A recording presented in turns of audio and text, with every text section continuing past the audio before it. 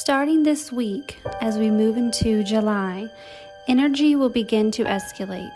Energy has traveled from the Metatronic Sun, which is located at the center of the universal structure, directly to our local sun with coded transmissions for purging.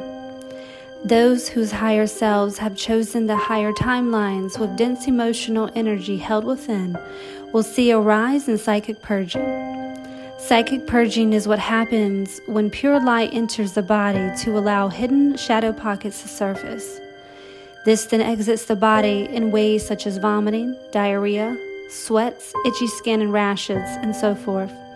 What is occurring is the emotional energy dust balls that have been buried within your emotional body, traveling into your pores, densify within your physical body for immediate release. This release can happen when the light travels into your vessel via your pillar of light. With this said, you will notice a shift in others when it comes to their emotions. This is a very sensitive time for all relationships and work environments. As people's energy fields come close in contact with each other, it can cause friction to occur due to these energetic dust balls. Those of you who carry high amounts of pure Chrysalis light will trigger the stuck energy in others' emotional fields for them to be released. This action will cause their mental fields to react towards you in ways of dramatic situations, such as a sudden change in their attitude, disagreements, and issues that have kept hidden become unfolded.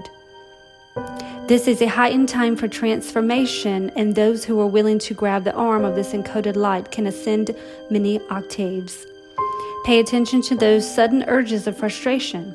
Take time in solitude and go within to breathe your Chrysalis light into the cells of your body to help ease this transformation. Remember to simply flow with the river of creation. If you resist the flow of transformation, meaning to avoid the emotions that will surface and are surfacing and have been surfacing over these past 14 days, then you will make your ascension journey harder on the physical body.